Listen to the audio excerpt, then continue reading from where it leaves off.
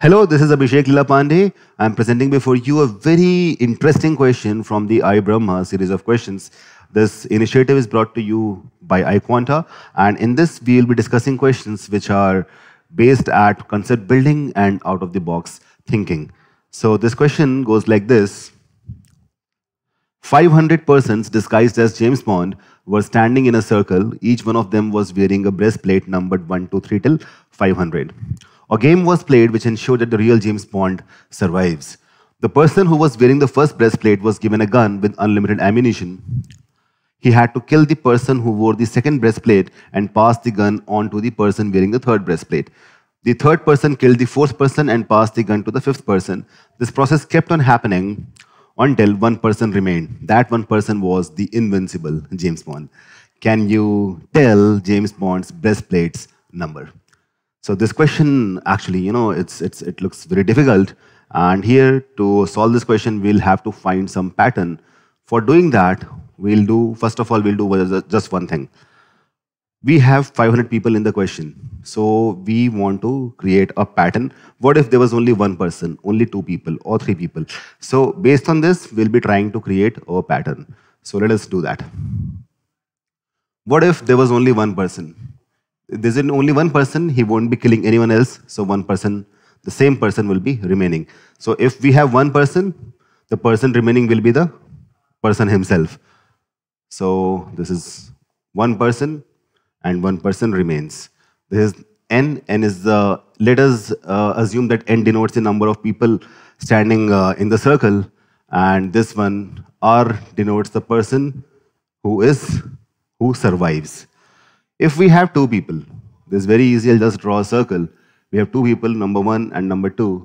One has the gun, he would just kill the second guy and he will be surviving. So if we have two people, only one remains. Similarly, let us talk about what if we had three people. 1, 2, and 3. The first person would kill the second person and pass on the gun to the third person. This third person would kill the first person and he won't be able to pass the gun to anyone else. That means if we have three people, the third person will be surviving.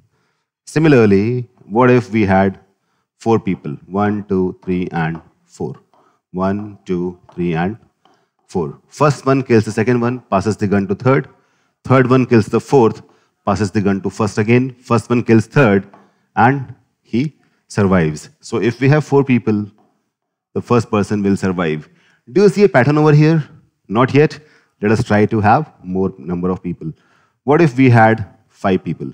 1, 2, 3, 4, and 5. In this case, the first person would kill the second person, pass the gun to third one will kill the fourth person, pass the gun to fifth one would kill the first person, pass the gun to third one would kill the fifth person, and third will survive in this case. So if we have 5 people, third one will survive.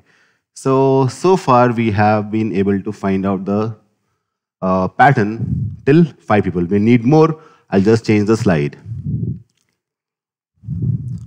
So here for 1 we had 1, for 2 we had 1, for 3 we had 3, for 4 we had 1, and for 5 we had 3.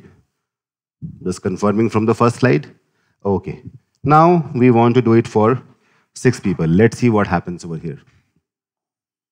If we have 6 people, 1, 2, 3, 4, 5, and 6.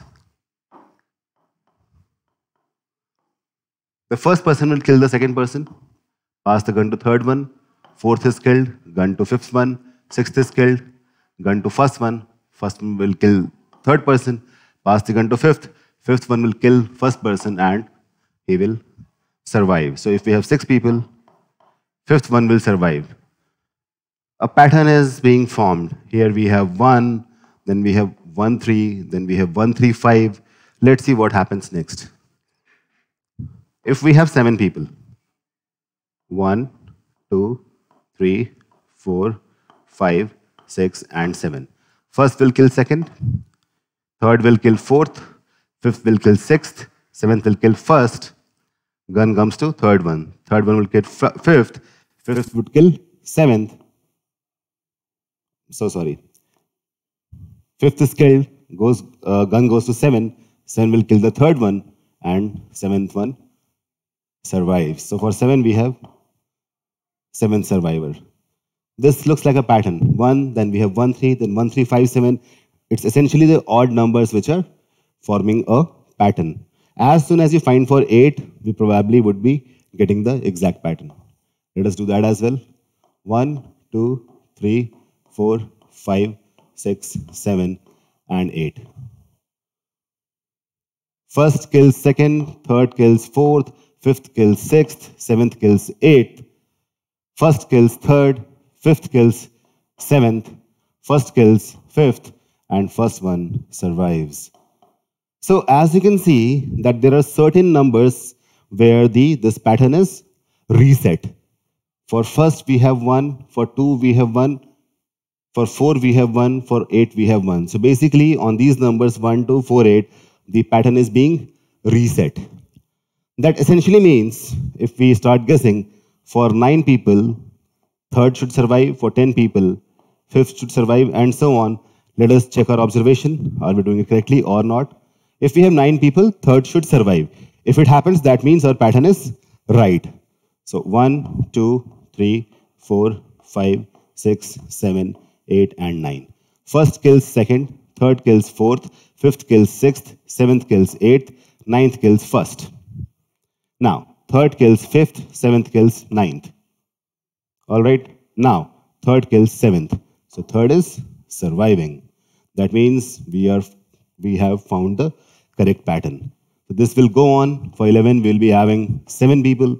For 12, we will be having 9th person who will be remaining, and so on. So if you look at the numbers where this pattern is being reset, are essentially the powers of 2. Like 1 person is 2 to the power 0, 2 people 2 to the power 1, 4 people 2 square, 8 people 2 cube. So at 16th, if we have 16 people, then the pattern will again reset at 16 and the first one will survive at that time. So we have found the pattern already. Now, what does that mean? If someone asks you that there are 11 people in this circle who will survive, once you have found this pattern, what you will do? You will try to find out which is the closest power of 2 to 11. Closest but smaller than 11. That is 8. All right. So at 8, the pattern is reset. At 8, first will survive. This 11 is 3 more than 8. So what is happening? 3 steps. Every alternate number is being formed in the pattern. So from 1, 3 steps ahead at a gap of 2 will be plus 2, plus 2, plus 2. So 3, 5, and 7. So we can say that whatever the difference is from the power of 2, if we multiply that difference by 2 and then add 1, we will get our answer, that is 7 in this case. Similarly, if you talk about 12, then 12 is how far from 8? It is 4 far from 8. So 2 4s are 8, plus 1 is 9. Now we understand the pattern. Whatever the number of people are there, we'll find, first of all, we'll find the closest power of 2, which is less than the number of people over there. And whatever the difference is, we'll multiply that difference with 2 and add 1, and that is how we'll get our answer. Now, coming to the real question. So here, we have 500 people.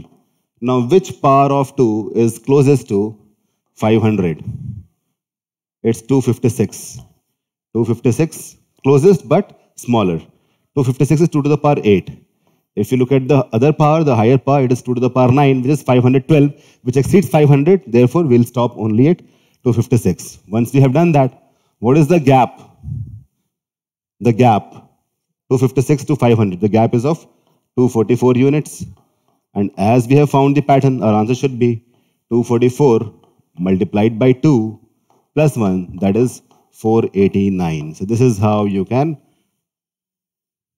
answer any question with any number of people, So this is, I hope this is very interesting and you got your answer, and you must be feeling enlightened after this. Thank you.